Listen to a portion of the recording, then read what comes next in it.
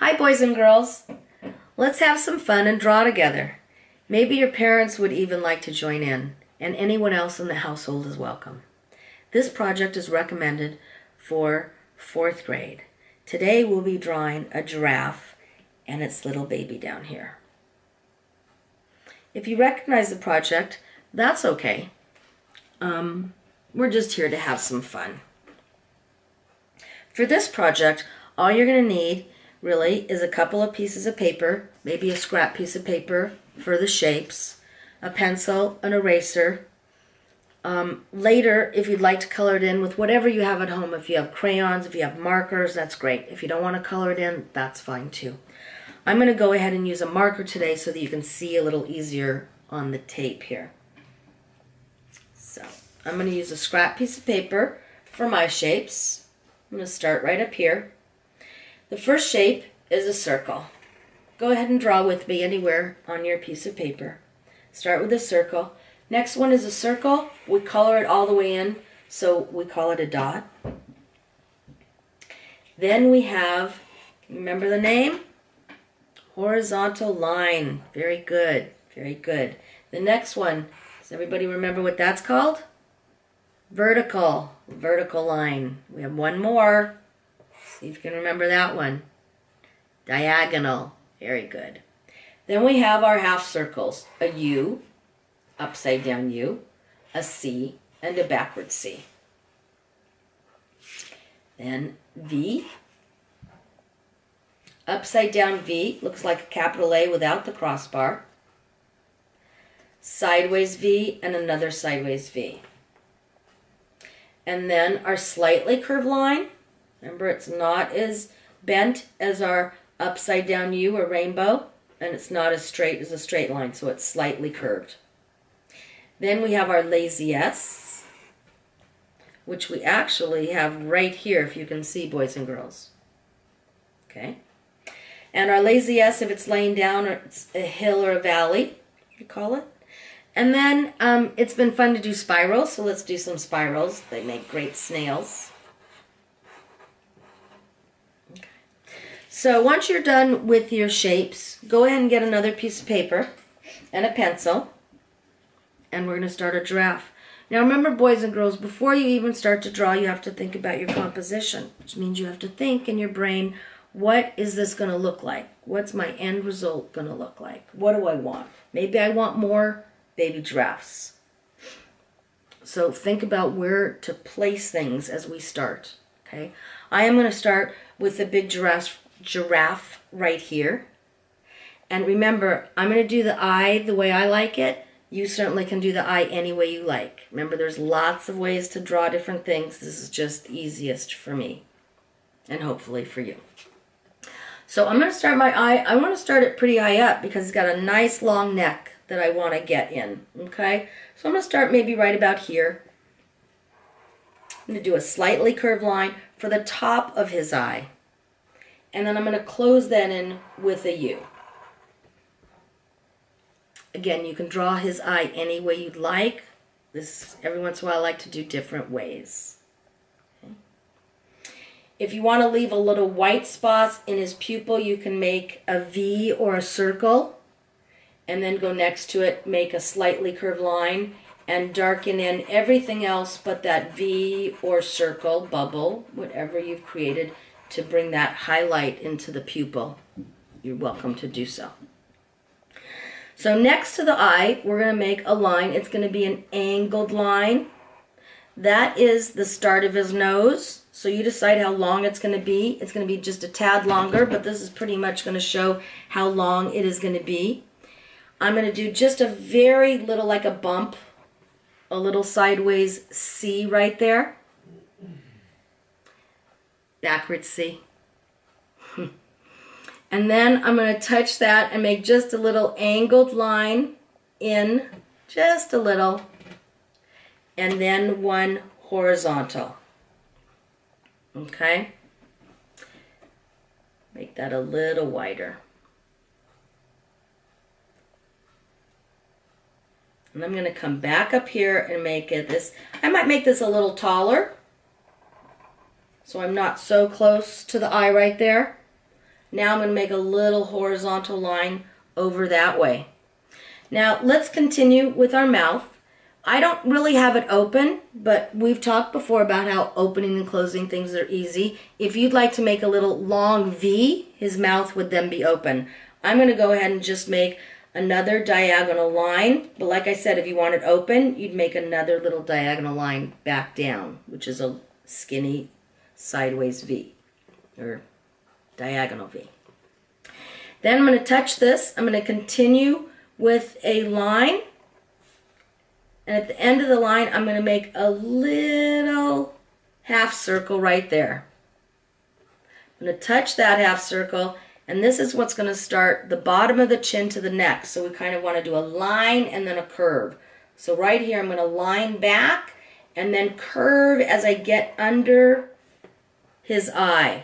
And I'm just going to wait a minute. I'll go back to that in just a moment. Okay. If you want his nose longer, of course, all these things would be longer if you think it would look better.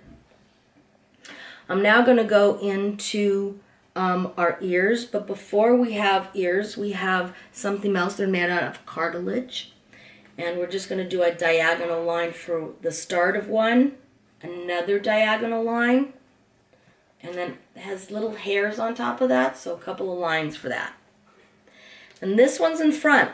There's one on the other side, so it's not going to be as big and we're not going to see all of it, right? So it might just be one line and then the top of it and those little hairs, okay? So that it looks like it's realistic. We have one on one side, one on the others. Now we still have ears to do. So right here, we're going to do a slightly curved line up. Right to about here, you're going to start with another slightly curved line up to close it. Now the same thing, boys and girls, about the ear. This one's in front, we'll see the full ear. The other one, we will not see the full ear. We're going to start on the ear, and it's going to be smaller because it's on the other side. So right here, a small little curved line is going out, and then back to where the other ear starts, a curved line is going to go up to meet it. And now I have two ears.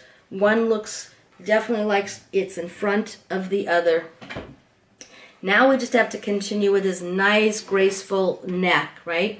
If you're using pencil and sketching, boys and girls, please remember the reason we're using pencil is to erase if there's something you don't like, okay? So that means you have to write or sketch lightly. Don't press hard with your pencil. Okay, I'm going to continue with his wonderful neck. So here I'm going to start right here, and I'm going to start curving. It's a real slight curve that I'm just going to come down with it and down with it and down with it until I feel that it's a really nice, graceful neck before I really want to start any kind of body. And then I'm going to continue coming down here. Now notice I do get a little thicker as it comes down to the body. So it's a little thinner here. It does get wider here. So I'm going to hold on to my paper. Let's have our good habits. Hold on to your paper with one hand and draw with your other. Touch right here, and I'm going to go down, down, down. As I get lower to being down, I'm going to get just a tad wider. I'm going to bring both of this down just a little bit more. I want a really long, graceful neck. I want to really show off that giraffes are the tallest animals. Also, babies can stand just 2 days after their birth and run. So that's pretty amazing. But I love their necks. We want to really show that nice, graceful neck. So we've done the neck successfully.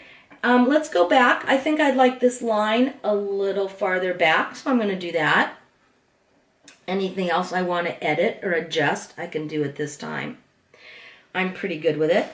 So I'm now going to go on and do the body. Remember I had said the back of this giraffe was a lazy S. So depending on how much room you have, you're going to start up and then lays down. Okay, it's just the show of his the top of his body. This side, you are going to slightly curve out a little bit, okay, before we make his legs. And now I'm going to touch this. I'm going to make a diagonal line going out. I'm going to make one more to make it thicker, right? And now the back leg has a little bit of a thigh. So here comes my thigh, slightly curved, and then a straight line, and then another straight line. Oh, I made that a little skinny. If I'd had an eraser, I would erase that, but that's okay. It should be a little fatter right here. So go ahead and make this a little wider, okay? So there we have the one giraffe. And now, if you guys are ready, we'll do another. If that's the only giraffe you want to make today, that's okay also. But if you're ready to go on, although if that's the only giraffe you're going to make today, at least do a tree with some leaves so he has something to eat. It is Earth Day. We want to be good to our animals. The next one is the little baby giraffe. If you'd like to make baby giraffe, we'll start that right now. Hold on to my paper so it doesn't slip. I'm going to go ahead and start with my eyes. Notice that they're kind of like the football eyes we've spoke about in the past. So here we go. Slightly curved line up and another one. If you'd like to make the eyes round, you know you can do that. Either way is just fine. I'm going to make another one pretty close to the other one. Okay? 2 brackets if I want the eyeball. Okay. Now I'm going to touch not the edge of it, almost 3/4 over, into it just a little bit, and I'm going to make a diagonal line going up. Touch the same over here, diagonal line going up. I don't want too much of a space there. Now I'm going to make just a tad, a little bitty line, and then here comes my 2 lines for the cartilage, the little hairs, just like we did up here. Now these are going to be the same height because we're doing, looking at the giraffe front on versus a side view there. So there's another one. Okay, he looks pretty silly right now, I know, but step by step. Once we do the ears, I think he'll look a little better. Now the ears, you can do them a little lazy-s or just slightly curved out, whatever you think looks better. And it has a little inner ear. All right. Now we want to do the rest of the face. It kind of curves in a little bit here. Oh, my easel is going away. Excuse me. There we go. You see? So right here at the face, we're going to do a very, very slightly curved line in. Very slight. Okay? You decide how long that's going to be. Then you're going to close it in. Not really a V, more a U, but you are going to get narrow. One side, going to make a very oval dot. The other side, another oval dot for his nostrils. If you'd like his little mouth open, you can do a little U right there. Okay.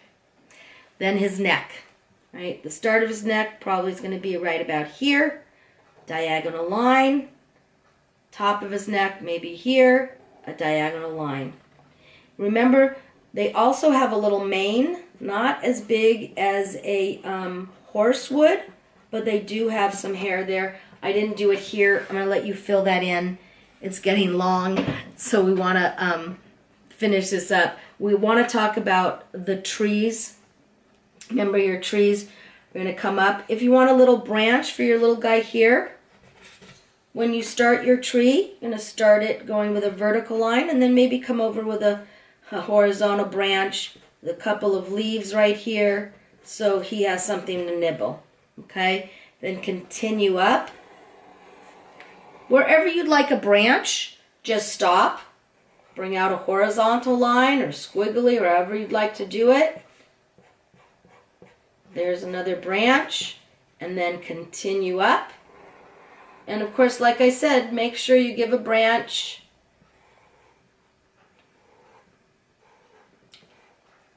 to these guys so they have some leaves to nibble on. Okay, and then however you want to finish it up top, and then the other side. And the other side, you can put more branches. I'm going straight up right now, just Save some time. So I hope you understood and followed me step by step on drawing a giraffe today. I hope it was some fun. And hopefully I'll see you next time. Have a great night. Be safe.